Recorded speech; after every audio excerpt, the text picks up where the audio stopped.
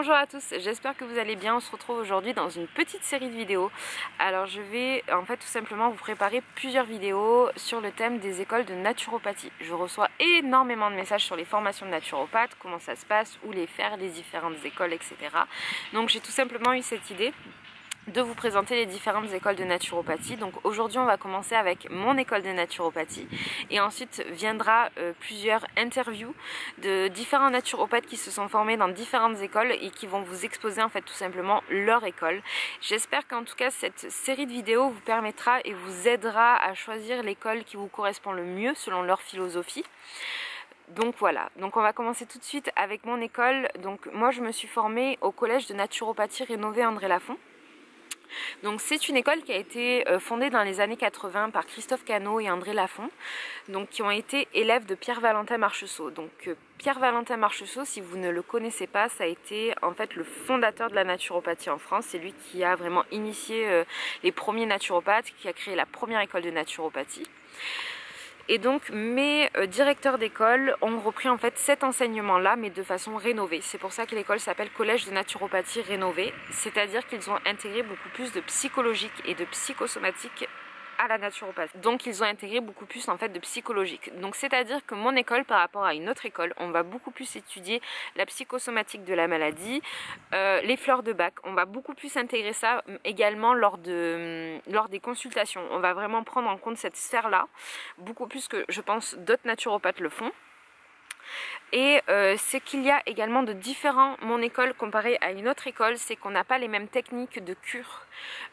Beaucoup d'écoles de naturopathie forment leurs naturopathes sous forme de 3 cures. C'est-à-dire une première cure de détoxification, une deuxième cure de reminéralisation et une troisième cure de réharmonisation.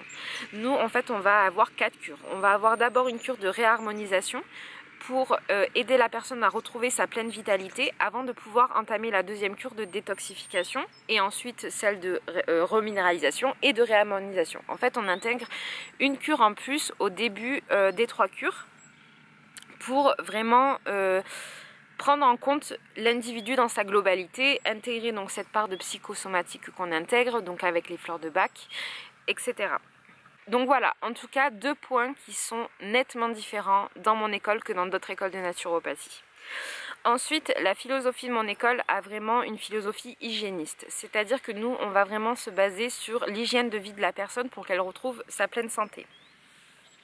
Donc on va vraiment s'intéresser à comment la personne vit, quelle est son hygiène de vie et on va aller vraiment la modifier pour que cette personne retrouve la santé.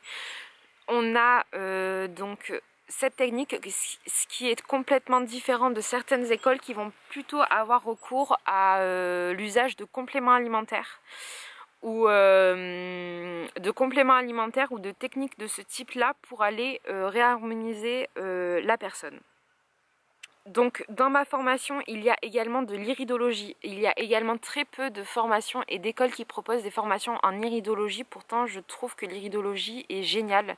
C'est vraiment une très bonne base de bilan de santé. Donc l'iridologie, si vous ne connaissez pas, en fait, pour vous expliquer en quelques mots, c'est tout simplement comment détecter les faiblesses et les forces de l'organisme dans l'iris, donc dans la partie colorée de l'œil.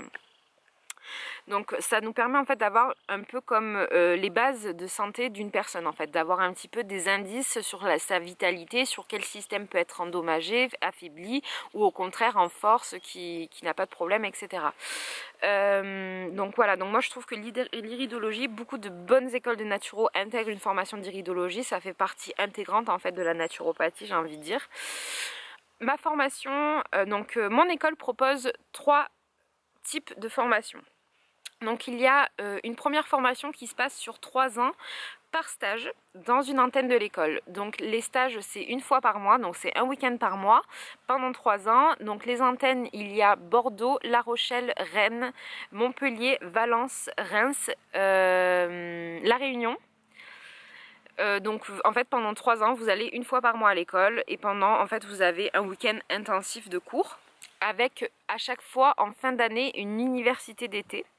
Donc ce qu'on appelle une université d'été dans mon école, c'est en fait une semaine où on se réunit, donc toutes les antennes, tous les élèves dans un même lieu. On se réunit à Temple-sur-Lot Donc c'est un magnifique endroit et en fait pendant une semaine on va vraiment donc avoir des stages de perfectionnement, des cours de différents thèmes, on va avoir des conférences, on va avoir la pratique également d'exercices, de techniques naturopathiques, etc. Donc c'est une semaine assez intense qui est tous les ans. Donc quand vous faites sur 3 ans par stage, c'est tous les ans en fin d'année vous faites une université d'été. Ensuite il y a un deuxième type de formation.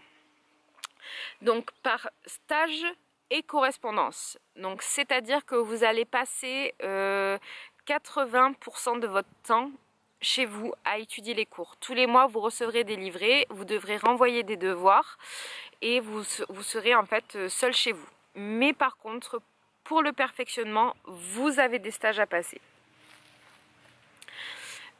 Vous avez des stages à passer, donc vous passez plusieurs stages donc au siège de l'école, donc au siège de l'école qui est à La Rochelle. Donc vous passez plusieurs stages à La Rochelle de perfectionnement et également 1 ou 2 universités d'été, pareil de perfectionnement. Donc en fait ce qui est bien dans ce type de formation, c'est que vous avez quand même de la correspondance. Donc si vous travaillez, que vous avez une vie de famille, vous pouvez étudier la naturopathie de chez vous, mais vous avez quand même des stages de perfectionnement qui vous permettent un contact avec votre professeur, avec le corps professoral, et qui permet vraiment de se perfectionner et d'avoir quand même une bonne connaissance de la naturopathie. Dans ces deux types de formation, vous devez passer un examen final qui se passe pendant l'université d'été. L'examen final se passe sur 2 jours, donc vous avez des écrits. 2 matinées d'écrits. Vous avez également une mise en situation, donc une consultation.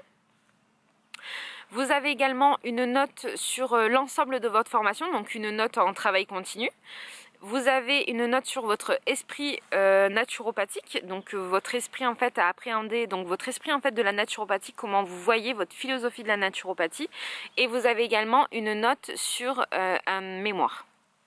Donc voilà comment se passe l'examen final, c'est sur 2 jours à Temple-sur-Lot pendant l'université d'été. Ensuite vous avez un troisième type de formation, c'est celui que je vous conseillerais le moins parce qu'il y a en fait très peu de contact avec le corps professoral, en fait avec les professeurs. Donc c'est de l'e-learning. Donc l'e-learning en fait vous êtes chez vous, vous recevez en fait les cours en PDF, vous les étudiez chez vous, vous renvoyez les devoirs et en fait quand vous avez renvoyé tous les devoirs vous recevez en fait comme quoi vous avez si vous avez en fait tout simplement validé vos acquis. Donc voilà, donc moi ça serait vraiment les 2 première méthode d'enseignement que je vous recommande parce que vous avez ce contact avec les professeurs. Au niveau de mon école, les points positifs que vraiment j'en tire, c'est l'équipe pédagogique est géniale. Vous êtes toujours à l'écoute, vous appelez n'importe quel professeur, il vous répondra. Vous avez votre tuteur qui est toujours là pour vous, qui répond très régulièrement. En tout cas, ma tutrice m'a toujours très vite répondu à mes questions. Voilà, donc ce que je peux en dire sur ma formation. Donc voilà, vous avez donc un petit peu tout le cheminement. Ce que je vous conseillerais de faire, c'est que mon professeur, donc mon directeur d'école a sorti un livre donc qui s'appelle Découvrir la naturopathie. Donc je vous mets le lien en barre d'infos si vous souhaitez l'acquérir et je vous mets également le lien du site de mon école. Et je vous dis à bientôt.